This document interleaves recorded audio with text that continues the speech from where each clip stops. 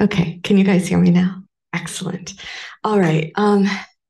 Thank you all so much for coming. I'm really happy to see everyone here, and I am really thrilled that we can bring a very special writer to talk to us, and for two reasons, or two main reasons. One, because there is a book that has just come out, which I think is of extraordinary importance. And I am grateful that we can have the occasion to talk about it here. And let me show you this first. So this book just came out. The English translation just came out. It's called "I Love Russia." The title in Russian is "Moya Lubimaya Strana." You can also reflect on that translation. Reporting from a Lost Country. And it's an extraordinary book by an extraordinary writer. And let me tell you a little bit about the writer first. So this is Elena Kostyuchenko. And she was a young adolescent teenager who was captivated by the reporting of Anna Politkovskaya as a very young person, and decided that she wanted to become a journalist, and that kind of fearless investigative journalist in Putin's Russia. And as a very young person, she moved by herself as a teenager to Moscow to study journalism, wanting to work at Novaya Gazeta, where Anna Politkovskaya was writing. And she managed to do all of this all on her own, and began reporting as a young intern, still a teenager, at Novaya Gazeta when Anna Politkovskaya was still alive. And when Elena was just 19, Anna Politkovskaya was assassinated. And Elena kind of fearlessly and courageously kind of continued, despite the fact that one journalist after another at Novaya Gazeta was the victim of an assassination attempt, be it successful or unsuccessful. Kind of undeterred, she, with determination, traveled all around Russia as well as to other places, determined to tell the truth about a very big, very complicated country with a lot of different people from a lot of different backgrounds, often living a very brutalized existence, and understanding the world in ways that are often difficult to imagine without actually being right there with them. And she has a particular gift for showing up in places and persuading people to talk to her and to open their lives to her and to hand her their babies to deliver to a grandmother in another town. And she listens to them. And the art of journalism as the art of being the person who listens to other people, and who listens to the other people who are not writers and who are not intellectuals and who are not writing for themselves, very much comes out in this book. She goes to all these places. It's amazing that she's still alive. There's one very harrowing story in this book about a long taxi ride that she takes in the middle of the night with a taxi driver from Tver, that if we didn't know she had survived to write this book, you're waiting for it not to end very well at any given moment. But she listens to people, and she listens to long, complicated stories, and she listens even when the stories don't seem to be making any sense at the beginning, and you're trying to understand how people are surviving in very brutal circumstances, how they have understood situations that are absurdist, that are sadistic, that are cruel, that have been normalized. And she evokes their voices. There's a lot of dialogue in this book, and you can hear these voices of these people coming out. And it's a kind of masterpiece of the art of journalism, and why good journalism matters. and why telling the truth matters, and why listening to people matters, why going outside of the metropolis, why going outside of the city matters. And that's especially urgent right now because Russia has become like a black box here. It's the first time in my adult life that nobody is going to Russia who I know, that it's dangerous to go into Russia, that, even most of our journalists have been pulled, that we have very little access to what people are really thinking, inside. And this has been the most revelatory thing that we have about how did this happen. And Elena's constantly asking this question in this book: how did this happen? How did this country turn into a fascist country? How did totalitarianism rise again in Russia? And she's asking this with, both an acutely critical sensibility, mercilessly, and with great love, and with great sympathy, but with no excuses and with no apologetics. And that's a very, very difficult balance to achieve. And towards the end of this book, she tells a very kind of heartbreaking story about February 2022. And Elena, for those of you who don't know, had been reporting on the war in the Donbass 9 years ago now. From the beginning, she got the first serious interview with a Russian soldier in the Donbass in 2015 who admitted to being a Russian soldier. And it was an extraordinary interview. She finds him in the hospital in Donetsk when he's gruesomely wounded, and he tells a story of how he got there. And she's now telling the story of February 24th, 2022, and she wakes up in the middle of the night and goes out to smoke, and she comes back to her room, and her girlfriend, Yana, who is also a heroine of this story, is sitting on the bed looking at the phone, and looks up and says, that they're bombing Kiev. Elena's like, we're bombing Kiev, and Yana's like, yes, we are bombing Kiev. And she gets dressed and she goes to the Novaya Gazeta office, and they look at her and they say, Ti gotova, are you ready? And she says, no, koniecznie gotova. Of course, I'm ready. And she takes off for Ukraine. And I will let her tell the rest of the story from there. But let me I'm thrilled I'm thrilled I can introduce you to this book, which I think is of enormous importance, and for various different reasons in different countries. But for us in America, it's extraordinarily important right now to help us understand what happened to Russia, what's going on in Russia. I am delighted to see Elena in person and alive, which was by no means a foregone conclusion. I am so grateful that she could be here with us in person. And I'm very grateful to my colleagues now. I have Andrei Kureichyk and Nari Shelekpayev here, who Nari is a professor in the Slavic department. He's from Kazakhstan, and Andrei is a visiting playwright from Belarus. They are both big fans of Elena's writing and wonderful interlocutors. So thank you to all of them. I'm now going to turn this over to Elena to say a few words of introduction, and then I'm going to let everyone be in conversation. Can I also say just a bit? It's quite hard to speak after such kind introduction, and I just wanted to express my gratitude for being here, and I'm so happy to see you all, and I'm really looking forward for your questions and your comments and your thoughts, because for me it's the most valuable part of every meeting I have. So thank you so much for coming here with open hearts and open minds. Thank you. Thank you so much for these words. For me, it's such a great honor to be here today on this talk. And I should say that Elena is one of the most important anti-fascist voices in the world right now, definitely. And because so many people, and I hope that it will be great discussion, I will make a few short questions.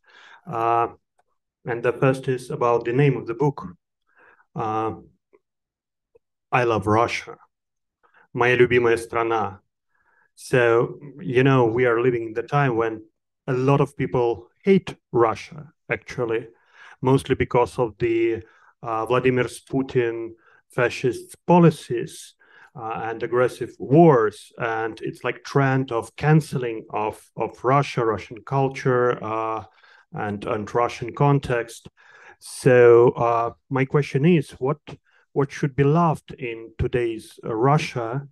Is it like still about Pushkin, Berezka, vodka, and samovar, or is it really something else where we can find to love in today's Putin's Russia? You know. Thank you so much for the question.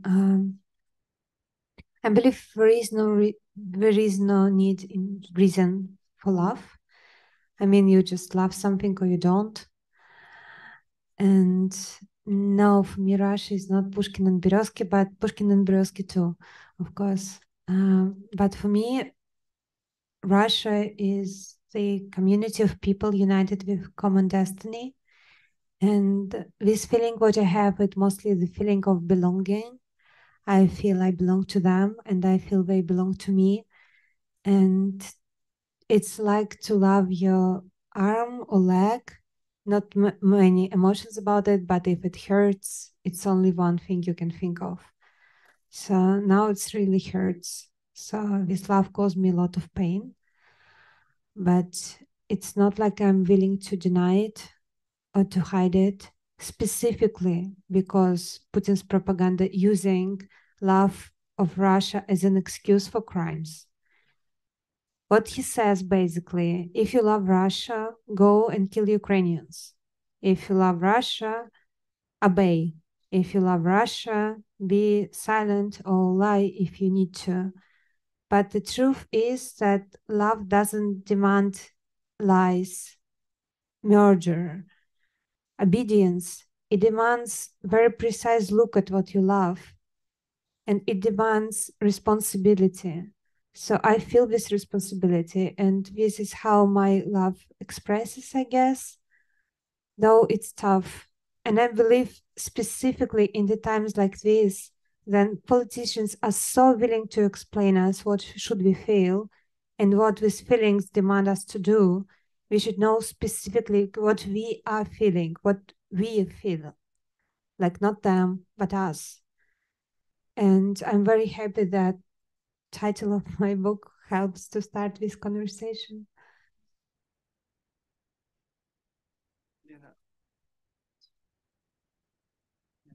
Thank you so much, and I'm so happy to welcome you at Yale.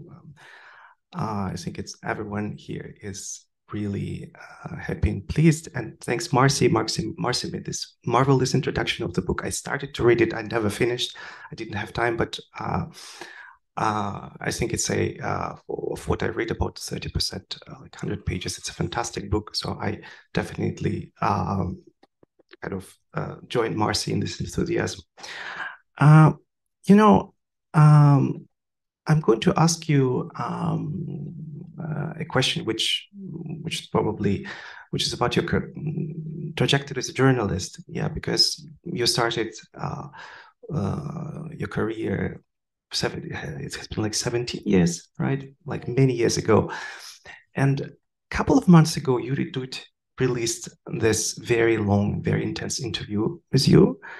Yeah, and one of his statements, quote unquote, was that your texts in this many years documented, quote, how Russia gradually became what it is now, end of quote. And then, you responded to Yuri Dud in a very interesting way. So you said that basically Russia didn't become what it is now, like recently in the last 15 years. It was already like this in the 1990s. Yeah, so kind of in terms of democracy, things started to go south in Russia like many years ago, even before Putin. Yeah, and this is a very important point to me, perhaps debatable. And this is, I think, why your book makes a really important contribution.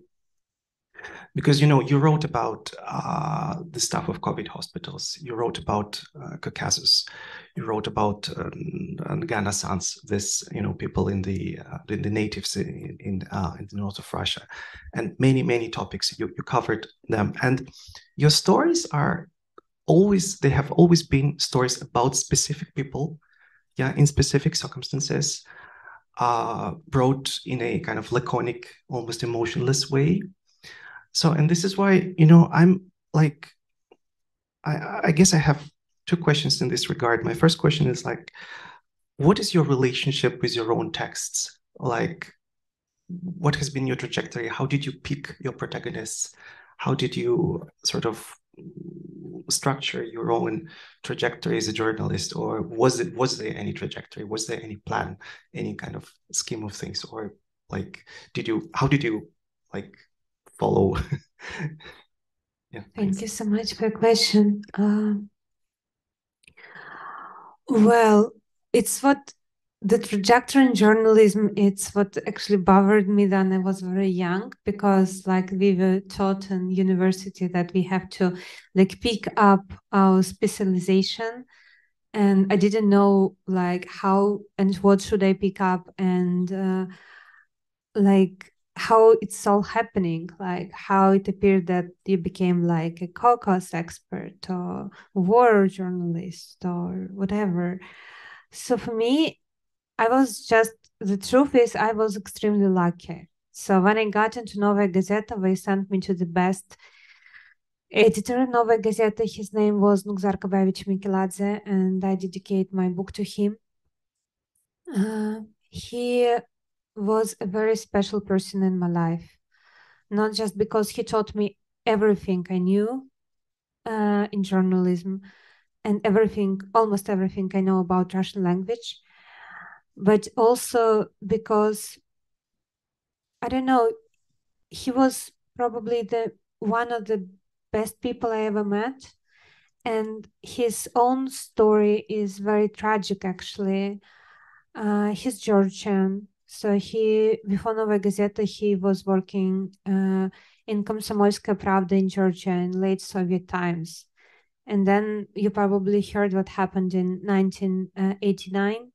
Then like Soviet soldiers start to basically kill people protesting against Moscow, and in very brutal way. And he was there and he made his reportage about it. And this reportage wasn't published because of the censorship. And after that, he just couldn't stay to live in Tbilisi because people saw him there and they knew that he must have talk about it, but he didn't have an opportunity to do it. So he left this place, he moved to Moscow, and he stopped writing basically almost suddenly. But he was willing to taught us about what he knows and what he experienced. And so I became his trainee, and later I became a staff member of his department. This department called Group of Reporters, and it was like a special task force inside Novaya Gazeta. So if something really crazy happens, like war, revolution, mass protests, mass murders, ecological disaster, and like any kind of disaster, we were sent there. But thanks God, these events doesn't happen every day. So I had some free time, and I used my free time for writing about people who never been written about. So we call them invisible communities. It's like people who are out of media sight constantly, and there are very different reasons for that. And also I was writing about places and small towns and villages, which are also usually out of media sites. Russia is extremely underreported country. Putin started to gain control on the Russian media right from his first president term. And these layers of controls are extreme, and we have like whole regions of Russia. We don't really know what's happening there. And I'm realizing, I realized quite soon that me and my colleagues or any other journalist, we are not able to like dramatically change it. But for me, about journalism, I didn't believe like in some high purpose of journalism, but I believe that journalism can create these invisible connections between people. And though, like Ngana Sans, you mentioned, the orphan tribes in the continent who are basically dying out with just 700 of them, and in 20 years it's going to be none. Or like women recruited into prostitution, children living in abandoned hospital, or woman who's looking for the body of your husband was killed in Donbass, and Russia denies both war, both husband's existence, both that his body is present. I just wanted these people not to be alone and be heard and be listened to. And I believe that to understand these people is actually more important than to understand Putin, because Putin, after all, he's just one lonely old man who's gonna die one way or another. These people, I just want that my readers would know about these people, would care about these people. And I believe these connections, which is being created as the connections who make us, like it inside Russia, it can make us a nation, but like if in the world matter, these connections actually make the world place where we all can live. So I believed about the trajectory. I was doing quite the same thing for 17 years. And I would really love to continue to do just the same thing for the rest of my life, I guess.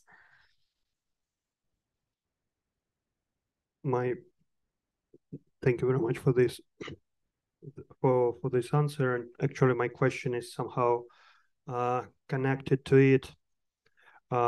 Now, what we see in the world is the increasing of dehumanization.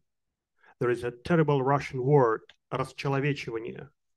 Yeah, you know, when people started to just make another side, to look at this in inhumane way, like Russians called Ukrainians chachli, I don't know, Ukry, Ukranazi, and Ukrainians now use term orcs or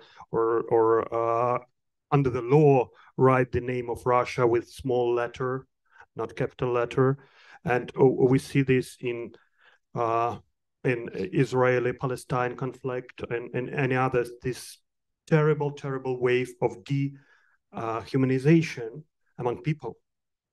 So you wrote a book where you put a lot of love, and I remember one scene from this book about your childhood when you tell the story about the games, children games, and in Soviet Union. And I remember it by myself. We played like partisans against fascists all the time, and you as well had this episode. So it started in childhood. And my question is it really possible to change this trend on total dehumanization of different sides of very different conflicts? And part of this question, what is fascism for you right now? Thank you so much for your question. I mean, I believe it's all essential.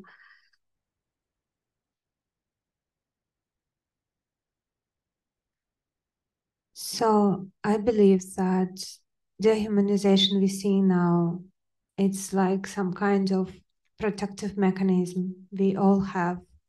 Then when we are brought into the situation, then we need to kill another human being. You cannot just believe that another human is as valuable as you are, another person is as valuable as you are, as alive as you are, as loving and loved as you are, and then just kill him or her. So then people in war. They stop seeing people in each other. And is it natural? Totally. Do we need to tolerate it? No. But the key thing is war. We shouldn't tolerate war. And war is very related to the language we use. War is very related to the narrative we grew up into. I keep thinking about it since like my first war in Donbass, but for last 2 years, I'm thinking about it obsessively. The way media, literature, art in general present war is the reason why we keep tolerating it, and it's the reason why we keep reproducing it. There's so many false narratives, like heroic narratives, like narratives of, the great meaning of war. I've been in war. There is no meaning in that. There is no heroes in that. It's just people killing and dying, and that's all what's happening there. The rest of it is just excuses for continuation. And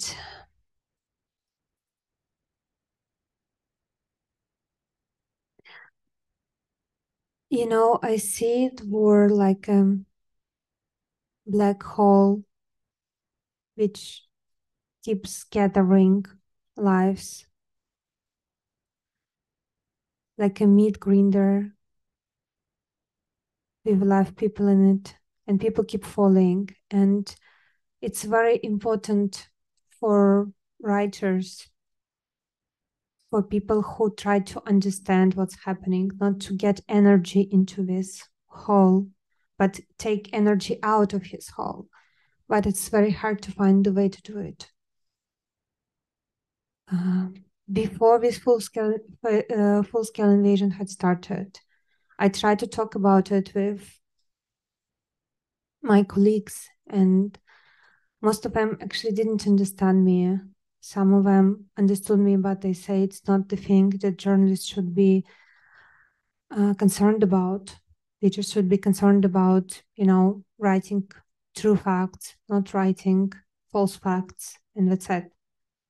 But the words we choose for that, the way we choose for narrative, it's essential. And now I'm very lucky to have some people around me who are thinking about just the same thing. And probably I don't have illusion that we came up with some brilliant solution, but probably we can make some progress there. And about fascism. Well, fascism in Russia is quite textbook fascism. There is some minor changes, like this nationalistic component is not so vividly present as in Germany, for example, like Hitler's Germany. But it has explanation because Russia is a multinational country, multicultural nation. Like we have like so many different people, different languages into our country, and we can't hold these territories without denying these people existence. The denial is happening, but it's going really slow, like with Afghanistans. Then they losing their language, losing their culture, losing their way of living, and then just basically disappearing. And it all goes slow, but the rest of it, the authoritarian power, which goes close to totalitarian, the cult of leadership, the mobilized nation, which is constantly preparing for the war or participating in one, external enemies, internal enemies, the role of church, which is enormous, mysticism, denial of human rights as concept. It's all right there. So the real question is, how did I notice it before? I was reporting for my country for 17 years. How did I notice it? And the true reason, I believe, the true reason I believe is that the love what gave me so much strength to keep going, it also gave me hope. And this hope blinded me. And it's sad to acknowledge, but it's important to do it.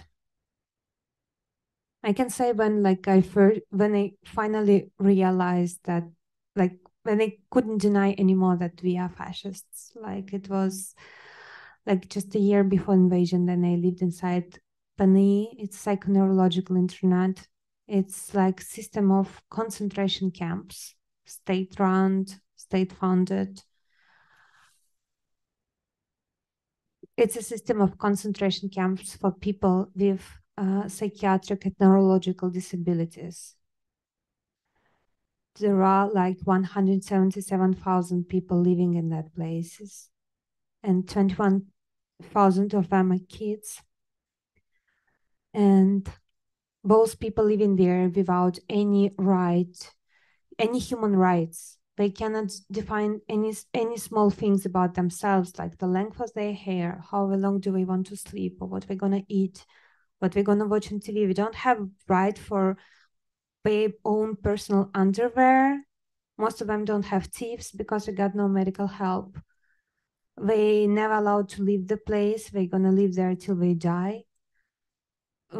For any negative emotion, they expressing any negative emotions that can be, and they are very often forcibly medicated, and we don't even know the name of medication what used against them. Women are being sterilized in these places like cats, and it's all happening like right now, and those people are living in such place right now. And these places are existing for a while. They were invented by Stalin after Second World War, because we have a lot of mentally disabled people on the streets after war. People got mad from the war. And these places existing this way since then without any change. And so when I realized it, I wrote a story. I mean, people got aware, some, nothing really changed. It was a year before full-scale invasion. And I believe I should have done like next step. Like I read like in historic book that fascism always ends up with war, because it's like extensive ideology. It's never like, let's build nice cozy fascism inside our country. It's always about extending. But somehow I didn't make this next step. And yes, I believe hope is the thing what actually grew inside me and changed my vision. How many people in this system, in this terrible? 177,000.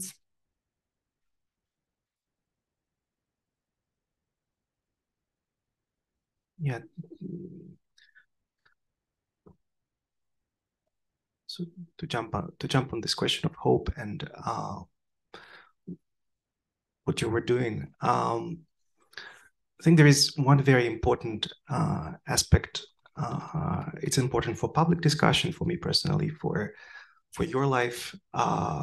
It's the LGBTQ question in Russia.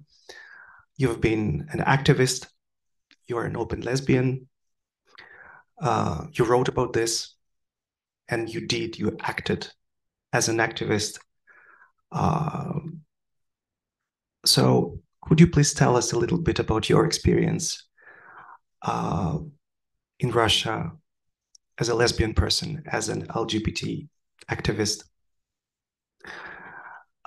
Because, you know, in the US, the context is different. And I think like people just would like to know what exactly is happening in Russia, how the state behaves in a certain way, why it does so, right? Because now, like what the state does and what like sort of right-wing activists or pravoslavny activists, what they do is sometimes indistinguishable. Yeah, it's actually the same thing, right? And at the same time, Russia is a fundamentally hypocritical state. Yeah, because there are people in the sort of elites that are protected by their class, or I don't know, that they are kind of no one touches them, right? But the state attacks the most vulnerable people who are not protected by class, who are not protected by any sort of community, connections, right?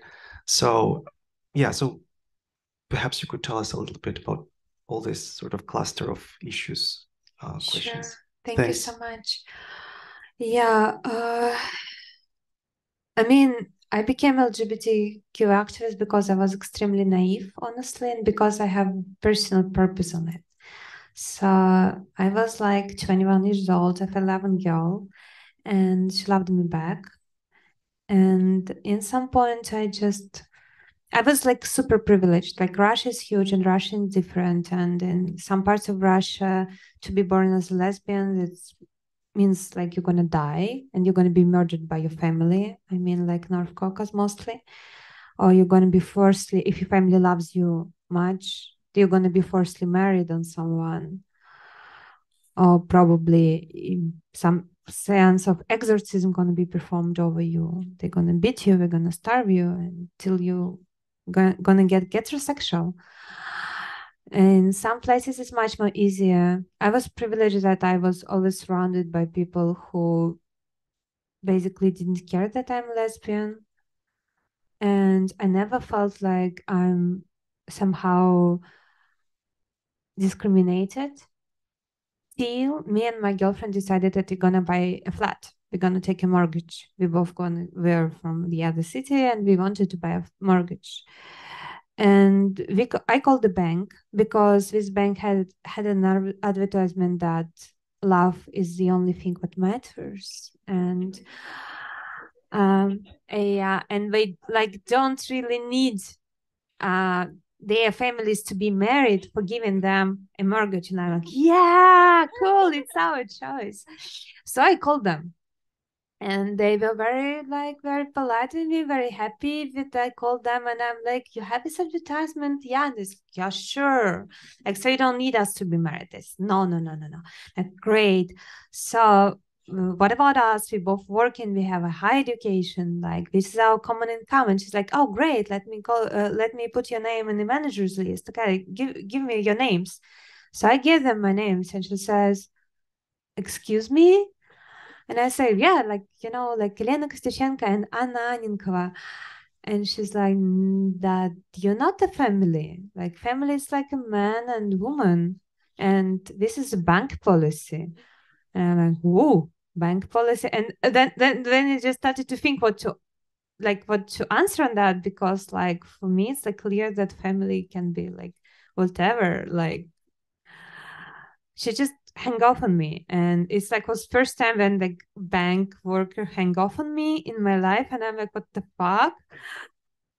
And then I started to call other banks, and the response was quite the same. And in some point, one bank sent me, okay, we're gonna look at your profile, but the mortgage rate gonna be like 19%. And I'm like, I'm sorry, what? And he said, oh, nobody gonna even look at your profile. Like, you should be happy with us ready to look your papers. Oh, I was so angry. So when I just basically start to read about like the marriage rights, like what it gives to me to get married, and then I start to read about LGBTQ activists in other countries, and I start to look about our LGBTQ activists, and I didn't really like them. They looked very weird. They wasn't really articulate, and I'm like, oh, why are they protecting my rights so bad? They should do better work for that. I mean, my right is not protected. And I was talking about it with my best friend, and she was listening to me like for a year when I was whining about LGBTQ activism in Russia and how sad and bad is it. And she didn't say a thing, but I got so ashamed every time I was saying that. And finally, I was like, okay, probably I should protect my rights. like I'm like grown up, probably I should be the one who like go for my right. So I decided to do it. And my girlfriend like supported me in that. So we went on a gay pride. It was my first gay pride. I was able to stand with a sign for like I believe 9 seconds, and then I got hit in my temple, and that's it. And I keep repeating this thing because, I mean, as you already know, I'm not a particularly smart person, but back then I was also extremely naive person. And I was thinking that it's so fucking obvious. I mean, like we are just like the other people. We just need to explain them. Like, look at us, like just the same face, same hands, same legs, working, paying taxes, loving each other. It's like so natural that people are equal. Like, whatever. And I was thinking that it would be just enough for me to, you know, to go on the street to do my sign thing and like for 5 years, and then I'm gonna go get my marriage rights. And for more years, and I can get my parental rights. And well, I'm 30 and I'm ready to go pregnant and married and I have a mortgage. So yeah, didn't really work out as you see. And I believe the first like openly fascist law we had, it was the law against LGBT in 2013. Then they basically said that we are socially unequal, and then this law got expanded since full-scale invasion. And also we have like the war situation on transgender people right now in Russia. Basically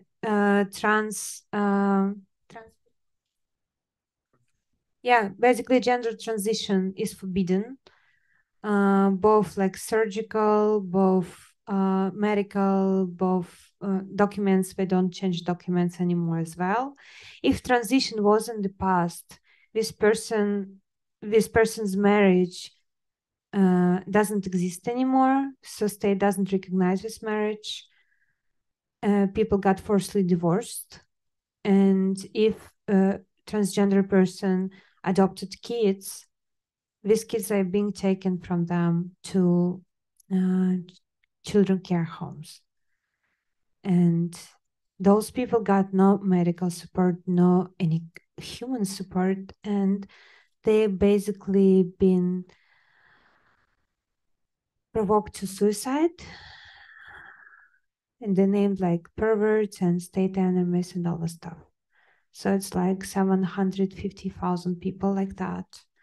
And I recently get a chance to talk with some Congress people, US Congress people, and I was like begging them to evacuate as many people as they can, because those people, I mean, they do deserve to live. And right now they basically cannot. And for me, I do understand why this gay thing and transgender thing, why such an issue for our regime. And it's not just about traditional values, though it's like a big point. But it's also about right of human being to rule his or her own life and his or in her own body. I mean, you cannot just mobilize people and send them to kill other people without their consent. I mean, like just to send to kill people or being killed. And same time, like, yeah, transgenders' rights are important. No, you deny both. So it's what we're doing. They make policy so people would understand that their bodies, their lives belong to state. And it's like a very clear point we try to make. And unfortunately, it makes us inner enemies. And I believe it's like another reason why we need us so badly. Because like the fascism works only if you have external enemies like Europe and USA and Ukraine and some other places. But you need also inner enemies. And for inner enemies, LGBTQ are perfect. We are perfect. I mean, we look just the same, but we are so different. We are spread everywhere. We are hiding. I mean, it works. I mean, what other choice could Putin do? He cannot play national card in Russia because we have so many nationalities. He tried to do anti-Semitism, but didn't really work so well. I mean, it works awful. It like pogroms had started in Caucasus. But he needs somebody who's naturally an enemy. And here we are. So we like helping him, like repressions on us, helping him building a nice cozy fascism, I believe. Thank you so much. We have hundreds of questions, but we decided to limit ourselves with only 2 questions, me and Nari. And now we are giving back power to Marci and to audience to ask more questions to Lena. Okay, maybe I'll just ask 1 or 2, then I'll turn it over to the audience. So there's a very poignant and very sad chapter in the book where you tell the story of a conversation you have with your mother in 2014 when those little green polite people show up in Crimea. And Elena's mother is a very important character in this book, and it's clearly a very important, very loving relationship. And Elena clearly feels very attached to and responsible for her mother. And her mother is watching television in 2014 and is so joyful that, Nash Krim, that, Crimea has been returned to its home. And Elena describes this conversation with her mother where she's screaming, "Don't you understand what's happening? Don't you understand that we have just, attacked an independent country? Don't you understand that there's going to be a war?" And her mother doesn't understand, and it's this kind of moment of, in the most intimate way, exposing these 2 radically different understandings of reality that are taking place. And I've long been interested in these stories about split families because you have them now also across the Russian-Ukrainian border. There are many, many split families where you have your children in Ukraine who are being bombed and are calling their parents in Russia who don't understand and don't believe them what's happening. So I'd like to ask Elena to say a little bit about that and what being so close to somebody who has been so influenced by that narrative coming through on television has helped her understand about how Putin has been able to, and how the Kremlin has been able to, to capture so much of the population for this war. Well, propaganda. I mean, we have, I believe, an unprecedented propaganda right now in Russia. Like, Goebbels could only dream about such kind of things, what we have. It's very smart. It's very well founded. When I say very well founded, I mean $1.4 billion annually. And it's not just state media, it's also like Telegram channels. We have special organizations like Dialogue, which whole activities about producing fakes about war in Ukraine. And we have some troll factory, and we have like propaganda recently came into schools. Right now, children are obliged to attend lessons there. We taught about how Russia is great and that Ukraine as a state doesn't exist. But it also had started before full-scale invasion. Like, I believe as I mentioned, that Putin started to control media, especially TV, which is crucial because the majority of Russians still use TV as the main source of information. It's like much less than like before the invasion, but still many of them. And it had started way before. I believe like the scariest thing when I felt that it really went off is what's like summer 2014.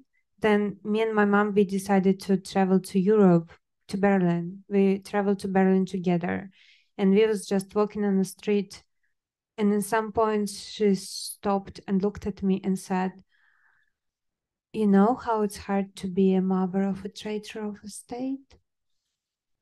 And I'm saying, "I'm sorry, what?" She said, "You know, for me it's hard to be a mother because you are the traitor of the state, you traitor of Russia." And I was so shocked. I was like, "What do you mean?" She's like, "Well, you sold our country to Europeans and Americans for money." And I'm like, "Okay, wait. You know me well. We have close relationship. I know how much money you have on your bank account. You know how much money I have on my bank account. And it's not like a big number. I mean, like, Nova Gazeta salaries per joke. I mean, it's true. I mean, so where are the money? You said I sold it for money, so where are the money?" And she had such a helpless look. Like she tries to, to somehow make this picture work, and it's not happening. And she's like, "Probably you sold it for free because you are stupid, but your colleagues are selling it for money." And I'm like, "Okay, my colleagues, who's like Pasha Kanegin, Lena Milashina, Oля Bobrova, like, my colleagues. I mean, those people, how we live, like they're poor as I am. So where are the money?" And she's like, "I don't know." And her face, I'm so angry on our propagandists. I believe those are people who I hate the most. And I really believe we should treat them as war criminals because they made this war possible. And they changed, we did so much talented, smart work to change the souls and minds of my people. And they use like the best feelings. They use like the best feelings, the love to our country, the, the feeling of justice, the feeling of protecting the weakest. But they also use two very important things, what I believe is like the seed of fascism. And one of them is resentment about Soviet Union, because the crash of Soviet Union became a moment of relief for many people, but also a tragedy for many others, especially because 90s were following. And 90s in Russia was like a terrible time, though here in West people used to look at it like time of freedom. It wasn't time of freedom at all. It was time of poverty, crime, and people they didn't feel they have any opportunity to influence politics. And they felt betrayed and lied to. And Putin just grew up from this time. I mean, he's just the continuation of his 90s. So people started to feel longing about Soviet Union and those feeling, and also the idea that Russia is a great country and we are great people. I mean, we are not the only nation who believes that we are a great nation on a great land, right? But it like opens the window of opportunity. And unfortunately, this idea of greatness and feelings related to that, and the longing about Soviet Union, which is also like a very real feeling for many people, they use them both to produce their propaganda narrative. And because this feeling are most vivid in elder generation of Russians, so they got affected the most, and my mom is amongst them. And yes, Marci, you're totally right. Like, I know many broken families. I know many families that parents don't speak with children and children don't speak with parents. And brothers and sisters don't talk with each other. But me and my mom, we decided that we're going to talk no matter what, because we love each other. And it's like the main thing. And this love became like a bridge. We're walking together and it's not easy. Sometimes we scream on each other, like really loud. And sometimes she just says, okay, now I cannot talk about it anymore. Or I can say the same. And we just stop for a while and then we continue. And I just want to say that for me, it's as well challenging to understand her as backwards. Sometimes just tell me something and I'm like, you keep repeating TV, I hate it. And she's like, I'm not repeating anything. It's like my feelings, my thoughts, it's me. Just listen to me, please. And I understand that, like, it's from her side, willing to speak with me, willing to understand me, willing to understand what's really happening with our country. We both love tremendously. It's like a huge work, and not every person has enough resources for that kind of work. Okay, let me ask just one final question, then I'll turn it over to the audience. So this is obviously, this has been an understatement, a time of extraordinary difficulty for any Ukrainians and Russians to speak to one another at all. And it's the first time I can remember where Russian thinkers, writers, intellectuals have not been, are being canceled, a priori in Ukraine. And you were reporting in Ukraine at the beginning of the war as a Russian journalist, very intimately involved, as you always are, with people who are experiencing the war, and it was your source in Ukrainian intelligence who called and warned you when you were being targeted for assassination. And they were clearly trying to protect you. And so I wanted to ask you to say a little bit about what it meant to be at the beginning of this invasion, a Russian journalist, and openly a Russian journalist, working with Ukrainians, talking to Ukrainians, reporting on people who are being bombed, and being shelled by Russians, and what those relationships were like. And clearly people did trust you. And I think that's also an important story to tell at this moment. Thank you. I get help from Ukrainians since across the border, like right away. Like then across the border, it was second night of invasion.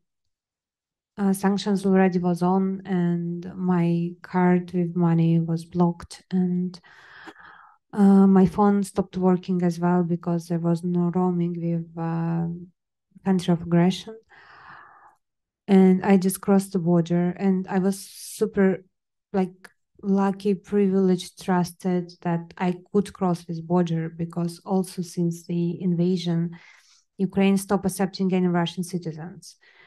And just my newspaper was able to contact it with Zelensky office and explain them why it's important for me to be there, and they let me in. I mean, it's like extraordinary. And then I crossed the border. It's like dark, cold, and I see like more than, I believe, 2,000 people just standing very close to each other, waiting their turn to cross the border to Europe. It's all women and children. And I remember one woman with like very small baby, like probably 3 months old, like very small. And because there were people who were standing there for like hours, the length of turn was that moment, the length of line was that moment like 2 days. And there was no place to, to get warm. So this woman, she sat on the ground, she put her baby on her knees and she just basically closed with her body the baby. And I see it all And I'm like, it's hard for me to remember these days because like first week, I had like the strongest feeling of the realization I ever had in my life. I just couldn't believe that it's all happening and it's all real. It's not like me who didn't want to believe, but it's like my brain was rejecting the reality of like really, really strong way. But I'm like, okay, I need to somehow keep going. And how would I do that? And I saw a man who was smoking and I approached him. We smoked together and I'm like, can you please give me some internet? I need to contact my news office. And he's like, okay, where is your news office? And I'm like, Moscow. And he just came there to put in that line, 2 days line, his wife with his son, and he was about to come back to join the war. And he's like, okay, sure. So he gave me his internet. And then he's like, okay, where are you gonna go? And I'm like, Odessa first. But before that, I need to go to Lviv so I can take a train. He's like, okay, how are you gonna go to Lviv? And I'm like, I don't know. I was hoping to catch some car. He's like, second day of war, nobody's stopping. And I'm like, okay, what should I do? He's like, well, you should walk 20 kilometers till Mastiska. It's like the closest town. And then you can try your luck there. And I'm like, okay, so I better go.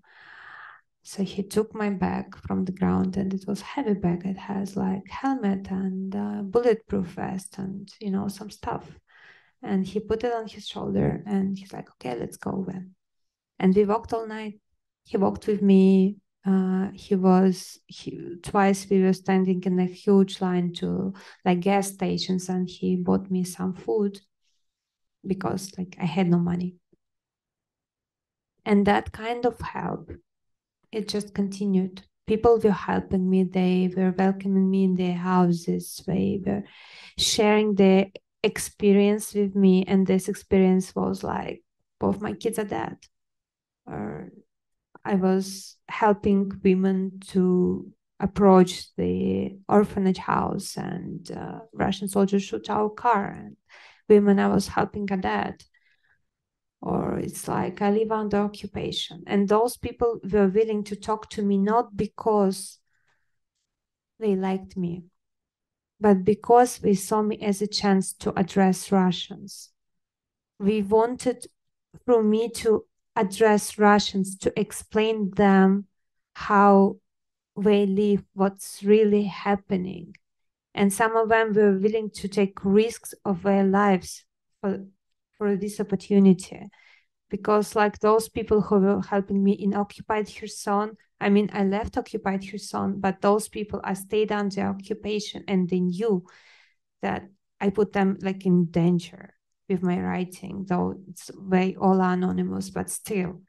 And they were willing to do it. And people who were dragging me through front lines, through Russian checkpoints, it was like usually Ukrainians, we wanted to do it because we wanted to address Russians, because they had such a huge hope on our people, on us. We hope that then we understand what's happening, we would find a way and stop this war. That's why we did it. And I will never forget their trust and their hope on us, even then we were bombing them. So I'm very happy that but I was so privileged to meet all these people, to work with them. And it's something I will just never forget, because like it, yeah, I just stop talking, I guess. We'd like to take some questions from the audience. But maybe I should take a few questions together, or yeah, Jacob, maybe I'll let you pass that around. Why don't we start with Sega? Elena, hello. I would like to say thank you so much for everything you've done. I remember I discovered your activity, you as a journalist, from Ася Kazantseva post of internet article.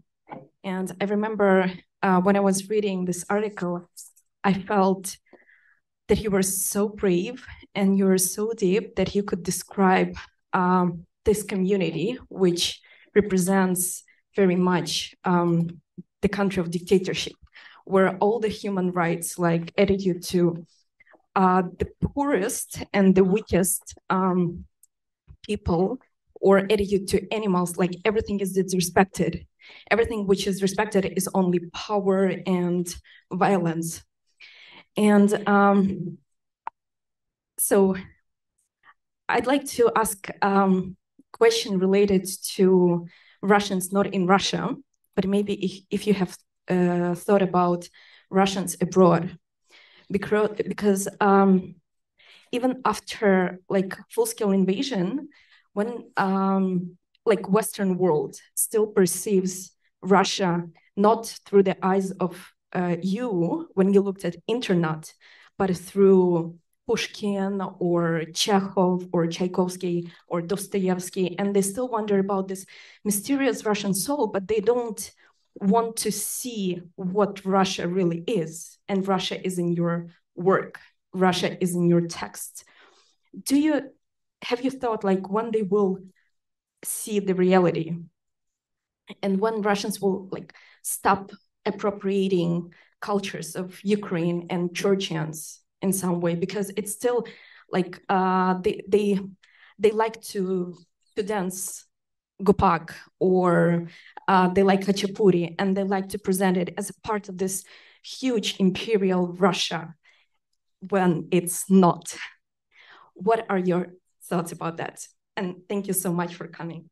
Thank you so much for your question. What's my thought on that? I believe that my book and my writing discovers just like part of Russia. Of course, it cannot be just be an ultimate portrait of my country. It's just my experience, my view. It's just people I was lucky to meet. And amongst them, there are like terrible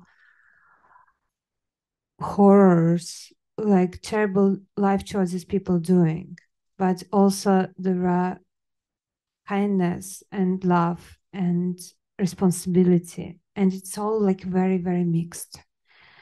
And I believe it's like what Westerns might be called like mysterious Russian soul, then something so high and so down, so light and so dark is all mixed together. And well, but here I believe that even don't really different from other people. It's just how we live. I mean, how human nature works. But I see that somehow this war and the recent events, like the catastrophic things, what's happening like every day, somehow became an opportunity to talk about like Pushkin and Dostoevsky and whatever. I don't know why it's happening, like for sure. Like we have so many other things to be worried about. But one of them you mentioned is definitely one of them is like colonialism and imperial ideas.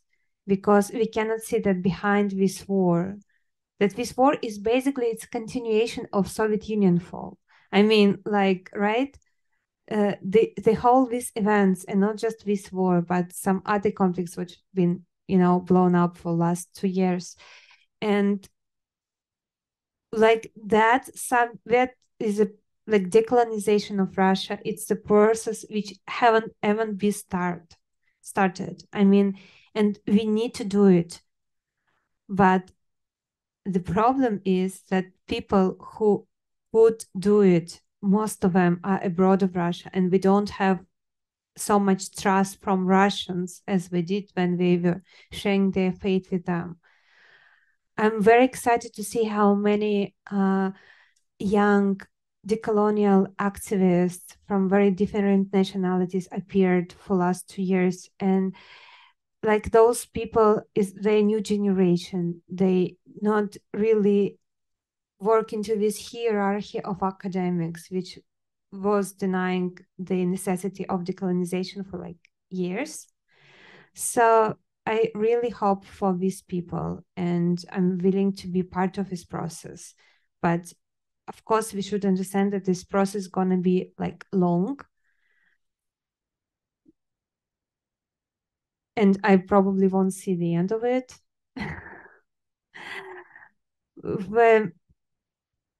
Why Western countries didn't see that through Russia? Well, I could blame them, but I haven't seen it through Russia as well, as it seems like, right? I was shocked that they are full-scale invasion.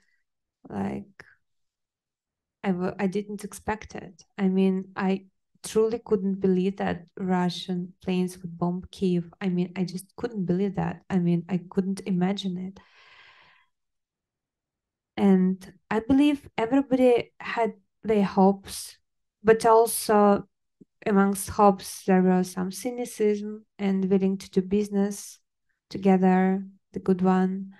And also the international habit of impunity. Then you can just, invade some other country and capture its resources and people, and nothing really going to happen, and change the powers there. And, like it's what's happening on the world arena. And Putin was relying on that habit of cynicism and impunity very much. And so far, it seems like he was right to rely on it. But I also see that like this discussion is going on also since this full-scale invasion about, do we really need real politics, or do we want to reshape the rules? And I hope it will be reshaped.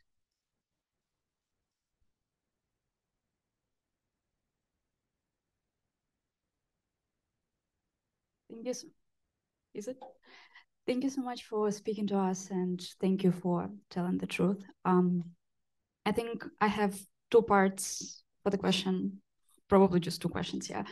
And the first one is kind of one of the two quintessential questions in Russian history. And I think you touched upon this in your writings and today also. But I think it's just so haunting for people in Ukraine, for people in Russia, and I think to some extent for people in the West. And the question is, кто виноват? Who is to blame? And I think my other question, more on the human side, is how do you find hope right now in a world that is, and in the state that is so dehumanized, and where even the purest sentiments are criminalized and are perverted?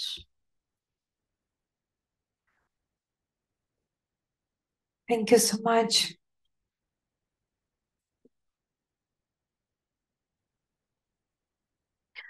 I think I will start with hope.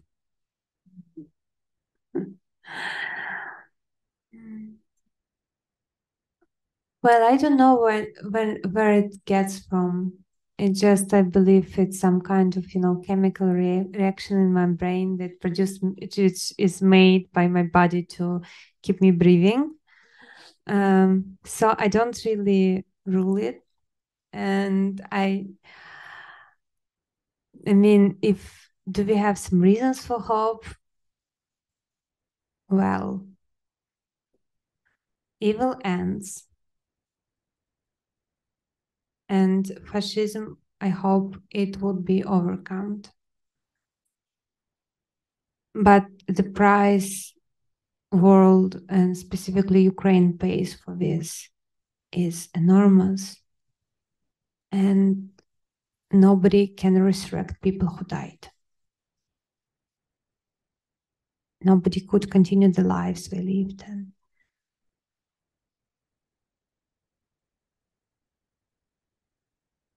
I hope about my hopes. I hope that Russia will lose this war.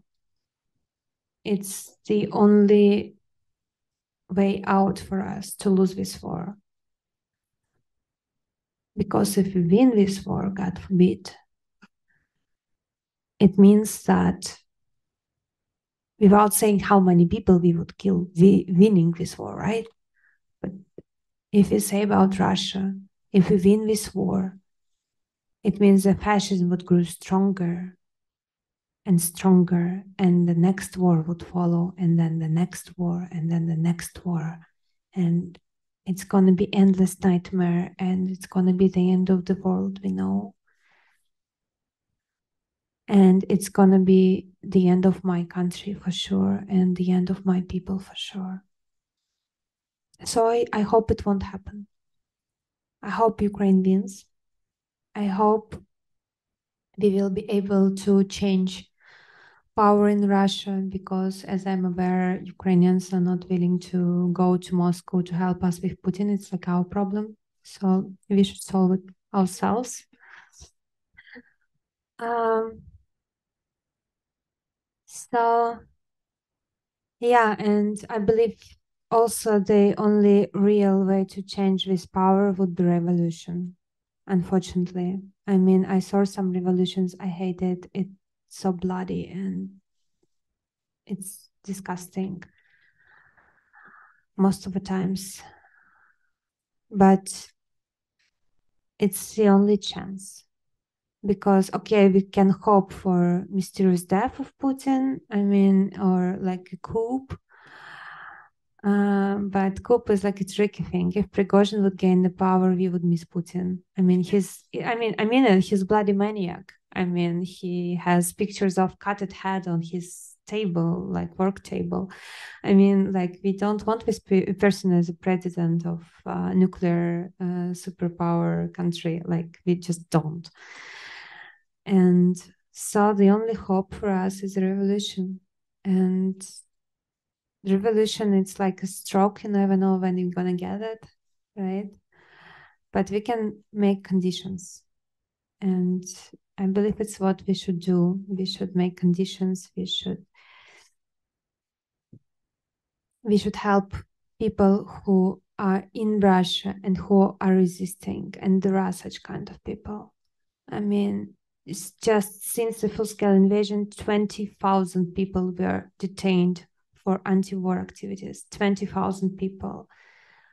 500 of them were sent not into jails but into prisons, and like the prison terms are huge, like up to 15 years, and for journalists maybe up to 25, like for Vladimir Kara-Murza.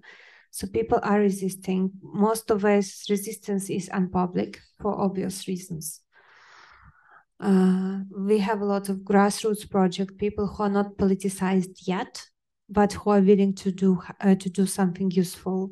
And just one of these projects grew because was able to evacuate 50,000 Ukrainians from Russia to Europe. It was Ukrainians who were deported to Russia or evacuated at some point in Russia. And those people didn't want to stay in Russia, so they were evacuated from Russia. And about how world sees the whole picture. So the way they evacuated all these Ukrainians is not working anymore, because the last sanctions of European Union on Russians cannot really cross the border of European Union on their car. Well, it was the way how they evacuated people. And now we need to come up with something else. I'm sure we will. They're wonderful. But was it the goal of this decision to lock up Ukrainians into Russia? No, I believe it wasn't.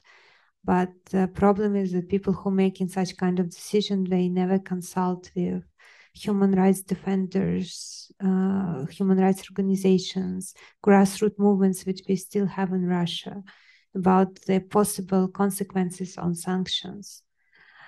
And it's not about like justifying what Russia is doing. It's just about picking your ammunition wisely, right? We don't need those kind of people face problems in their activities because of these sanctions. And yeah, so all these people give me a lot of hopes. And also like journalism. I mean, I just recently met Muratov, my former chief editor of Novaya Gazeta, and he said, you know what's happening with Russian journalism? It's booming. And it is. I mean, though so many Russian journalists are exiled, so many Russian journalists, many Russian medias are closed or shut down. In our profession right now, we have a massive number of very young reporters. And then I say very young, I mean it's like 18 years old, 19 years old, 20 years old, who weren't reporters before full-scale invasion, but who came into profession right now in the darkest possible time. Then you can be sent like for 15 years in prison just for sharing some information about real information about Ukrainian war in Ukraine. So those people just jump into the profession right now and they're willing to do their work, and they need some support and assistance and advices. Well, most of our advice is irrelevant right now. I mean, we never faced this kind of shit what we're facing right now, but they people are doing that and they remain in Russia. And amongst them is my younger sister who just joined Novaya Gazeta investigative department, and I can be more proud of her and I can be more scared for her, but she's one of them, and she also gave me a lot of hope. So my hope is like my people, and my pain is my people, so it's all very exciting.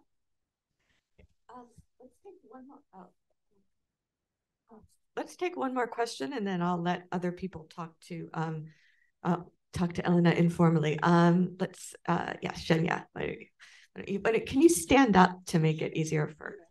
Yeah, I'm originally from Kherson, so your piece on Kherson was quite an emotional thing for me, and I want to thank you for this conversation tonight. You mentioned that love demands responsibility, and I just was thinking in terms of that in the context of like the situation where you described that there was like a man who was killed in the Donetsk and Lugansk vicinity, and then like his wife was like trying to find him, but she couldn't because Russia was denying everything. So my question is going to be about responsibility. So how do you see, can Russia break from this like vicious cycle of like constantly denying responsibility, denying the fact that like you have like people who, you know, might have also have some sort of like imperatives and things like that? Because I feel like one of the issues is like there's a constant denial of responsibility. And then the second part of the question, I feel like when you ask in Ukraine, you know, or like abroad, like who is to blame, it's like either every single Russian is responsible for what's happening, or it's, you know, it's only the Putin who is to blame. The people are just like, you know, they're being captive. But then like we can't only say that this is only Putin, because there are like 300,000 people in Ukraine actively killing Ukrainians. So yeah, my question is, who do you think, where's the responsibility? And also what's your take on the collective guilt and like collective responsibility? Yeah. Thank you so much. These questions are so essential. And I cannot say I have answers, but I have some thoughts, so I can share. I believe this vicious cycle you described, and we don't take responsibility for what we're doing. It's like the key thing. It's just the key thing. And people somehow, they don't feel that, they feel responsibility as a punishment. Well, it's not. It's just the category of adulthood. Like you're like responsible for things what belongs to you. And if your country belongs to you, you're responsible for that country and what this country is doing, right? You are responsible because it's yours. So that's simple as that.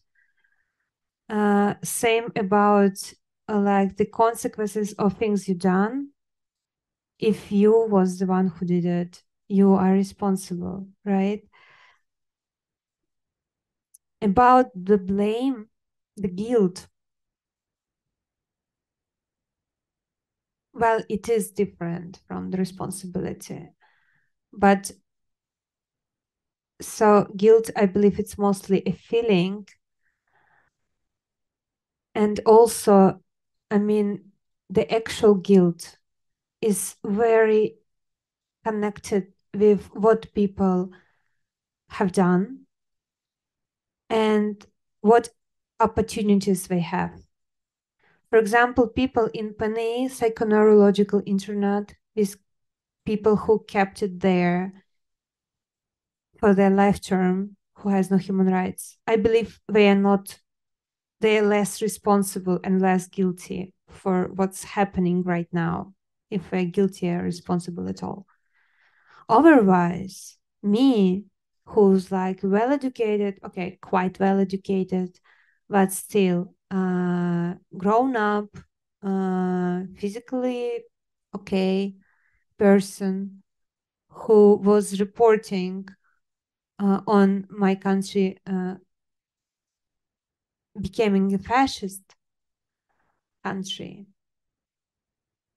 and didn't prevent a thing, well, I feel I am responsible and I'm guilty for much more.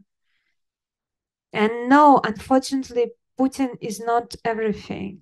I mean, I know that for many people it's very comforting thought. I wish I could believe the same. But it's not like fascism can grow by the efforts of one man. It doesn't work this way. And it grows inside people's hearts. So many hearts are infected. And I believe not all the people understand that the end of Putin not gonna be the beginning of new Russia. It doesn't work this way. As well as the winning of Ukraine not gonna be the end of Putin. So it's all like three separate goals, and they should be performed one by one, but still they are separate.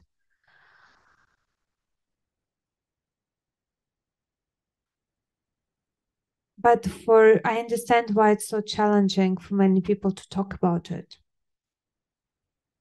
especially for families of those who was sent to Ukraine and killed people there and died there as a murderer on somebody else's land. I mean, then you lose someone you love. And you have two competing narratives. One of them is that your beloved ones was a hero, saving the lives of innocent people against fascist regime. And another one is that your beloved one died in shame and in vain and probably became a murderer of innocent people. Well, we know what thought is more comforting. And in grief, it's very hard to find, resources to proceed the second thought. But people are starting doing that. And I believe the major talk about responsibility and guilt and how it all works together and how it wasn't working for years. These major talks had started since this full-scale invasion. And I hope they will be continued. And I hope they will be fruitful, not just, let's talk about it and then just keep living our life. So I do hope we will have a chance to acknowledge our responsibility and to acknowledge our guilt, because it's only hope for us for the future, because without responsibility, we have no future. Hey, please, I know that there are many, many more questions. I want to make sure Elena gets some food. She's still recovering from a poisoning operation in Germany. And I'm very grateful that she has mobilized strength to talk to us all today. Please, thank you so much for coming. Please join me in thanking Elena, and let's not lose hope.